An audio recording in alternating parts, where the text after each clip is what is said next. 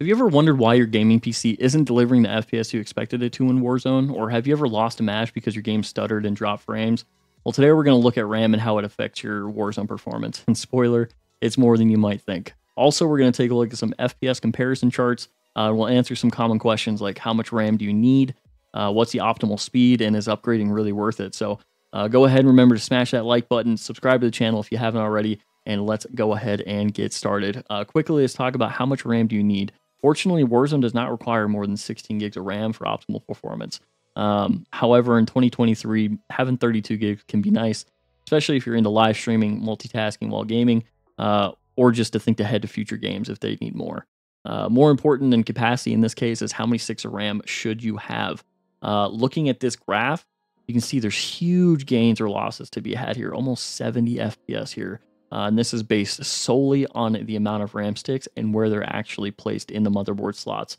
We'll go over this graph, but before we do, let me go ahead and explain RAM stick placement.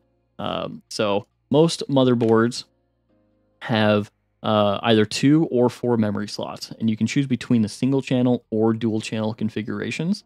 The 2 slots on the left here are channel A, and the other 2 on the right are channel B. And how you choose to configure your RAM can make a huge impact on performance. So let's go ahead and look back at that chart here.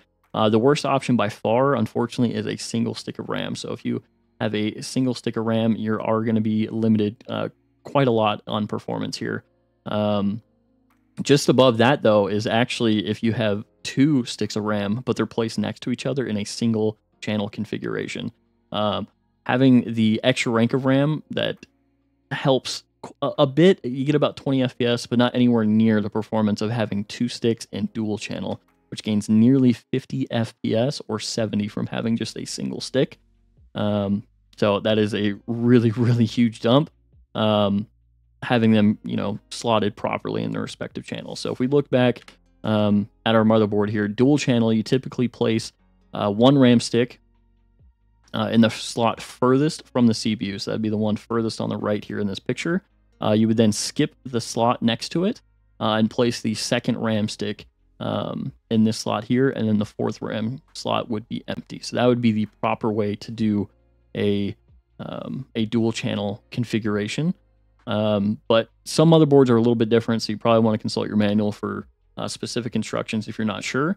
Lastly, we do have what's called dual channel dual rank. It's actually, this is when you have 4 RAM sticks slotted in. In theory, this should provide the best performance, but since my test RAM has decent speeds and timings, their functionality is practically the same as just the standard dual channel here. So if you have 1 stick of RAM, you definitely need to consider getting a matching stick of RAM so you don't leave all that performance on the table. Also, now's the time to double check your own PC. Make sure if you do have 2 sticks of RAM that they are placed in dual channel mode and not single channel so you get the maximum performance. After that, we're going to go ahead and talk about speed. Finding your current RAM speed is pretty simple. You go ahead and go to your taskbar down here. You're going to right click and open the task manager. From here, you're going to click the performance tab at the top and then click the memory tab. From here, you may have to hit more details down at the bottom, but you should see this little section here that says speed. Mine's currently set at 3600 megahertz because I do have XMP enabled. If this number is lower than what you expected, it's likely that you either haven't enabled XMP if you're on Intel, or you haven't enabled DOCP or Expo for AMD. Keep in mind that your RAM's advertised speed won't run automatically most of the time. You actually have to enable it through, like I said, XMP and whatnot. So for my situation in particular, my RAM's XMP is 3600, 1636. That's my current RAM that I have. But if I don't have XMP enabled, it actually runs at 2133. So you can see in this graph, just making sure I have XMP enabled, I'm getting the speed that I paid for here. I gained 65 FPS, which is about a 28% increase in performance solely just by making sure XMP is enabled. So that's definitely something you're going to want to make sure about. But looking at this graph, you can see Warzone scales pretty well with speed. It's about a 3 to 5% increase in FPS with every single step up in speed. So that's great. So as long as your motherboard and CPU can handle the speed, faster is definitely going to be better here.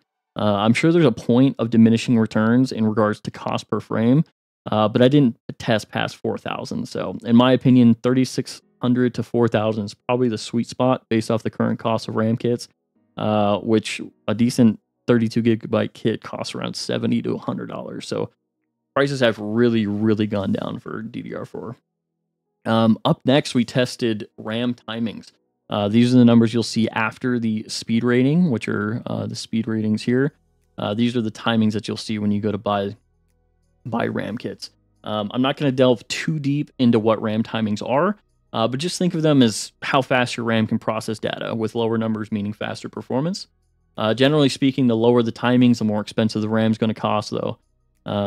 So just keep that in mind. As you can see, lower timings definitely do give a better performance. So this is our lowest timing kit here because the timing numbers are lower.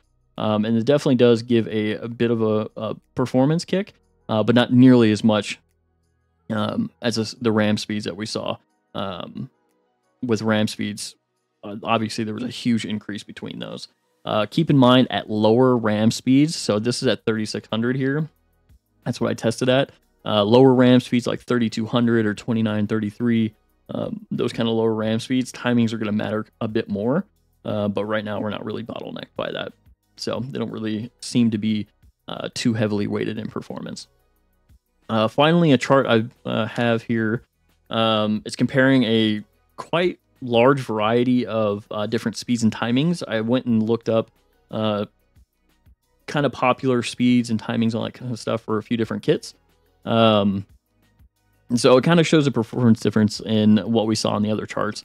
But the burning question is it really worth upgrading? Honestly, it just really depends on your situation, your PC, and your budget. If you have a single stick of RAM, I think it's definitely worth it to upgrade for sure. If you're building a new PC, I think it's worth investing in some decent quality memory, or if you currently have a slower than like 3200 megahertz and your CPU and motherboard can handle faster, I think it's definitely worth considering. You can tell here 3200 really bad timings are pretty bad in comparison to the lower timings here, or the lower speed down here. So if you're below the 3200 mark, or like, I mean, even decent 3200 is okay. But if you're below that 3200 mark, it's definitely worth considering getting up into the 3600 to 4000 range, as long as your CPU and motherboard can handle it. So definitely something to think about. But that's it for this video. Kind of a short one here. Remember to like, subscribe, and comment down below. Check out my settings videos for free FPS boosts. It should be linked on the screen if you want to catch me live. I stream most days on twitch.tv/Brandon9, and you can find me on Twitter with the same handle for updates. Thanks for watching, and have a great day.